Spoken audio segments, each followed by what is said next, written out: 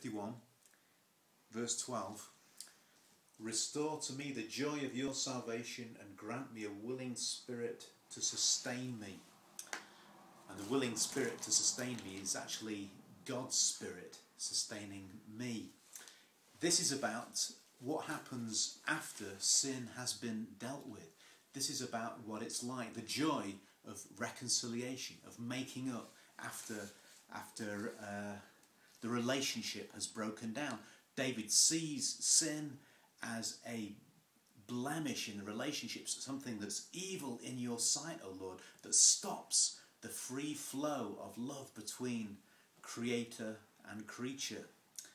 And in the King James Version, verse 12 goes like this: Restore to me the joy of thy salvation and uphold me with thy free spirit. And that's actually a literal translation of the Hebrew. Isn't that interesting? And thy free spirit can also be translated thy princely spirit, thy royal spirit. Which makes you think of David being the king, you know, and he has a position and he has authority and reputation, and all of a sudden all that stuff has gone, and he's now saying, give me back the joy of being who I really am, a prince with you. And remember, that's one of the meanings of the word Israel, is a prince with God, you know, a mighty man with God, which is a powerful thing. So David understands sin as a breakdown in that relationship, and he now starts to think about the other side. What does it look like when that relationship is back on track? And the result of restoration is liberty.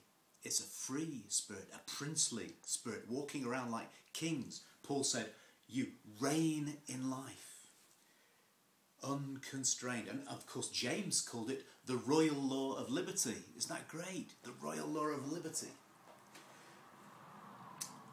As a believer, why do I do the things that I do? Is it because I'm cautious about gaining heaven and avoiding hell? Is that why? Is it just a matter of rewards and punishments? Or is it something else? You see, it's just quite not good enough. If you went to AA meetings and they told me about the evils of drink or the dangers of cirrhosis of the liver, or they said if you spend all your money on alcohol, your family might go into breakdown or poverty. And these are all good reasons, aren't they, to avoid drunkenness and alcohol addiction. I hope you think so. And so in the same way, if you say salvation is personal happiness and damnation is personal misery, and that goodness consists of going for one and avoiding the other, it's still the religion of a Pharisee. It's laws and rules and regulation. It's still religion. And David is talking about something qualitatively different. He's saying, when I sin, it screws up my love for you. It injures me, and I know it injures you. And when that relationship is put back, he's not talking about avoiding hell or avoiding pitfalls. He's talking about embracing the loving Father who's reaching out for him. And religion of rules is a poor, dwarfish, stunted thing, unless it's real relationship. It's kind of self-conscious, it's kind of painful, it's a bit embarrassing. It ends up with people worrying whether they're saved or not, instead of seeking the God of their salvation. That's the difference that David really reaches for. That's why this is such a high point in the Old Testament, because there you see it. You see it. It just kind of lurches out of the darkness like a shining light out of a cellar. You think that's what it is. The joy of your salvation. It's not a matter of, oh, how many sins have I committed, and, you know, ticking them off on a sheet. It's knowing God. It's a personal relationship that has gone wrong and is put right here. David isn't seeking insurance about a distant happiness. He's not that self-centered.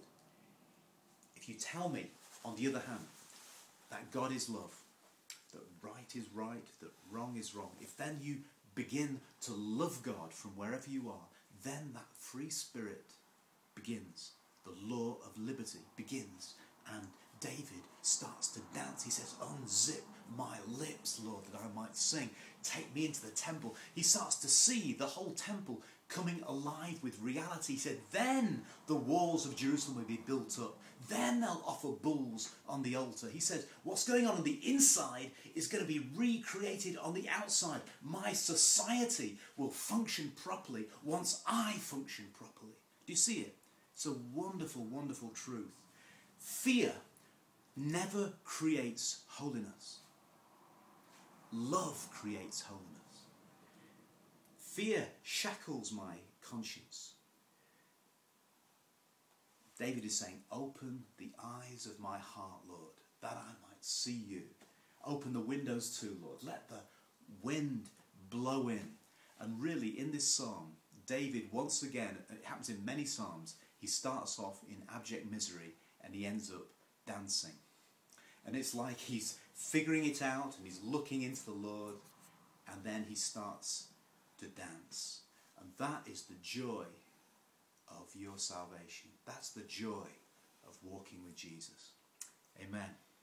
God bless you.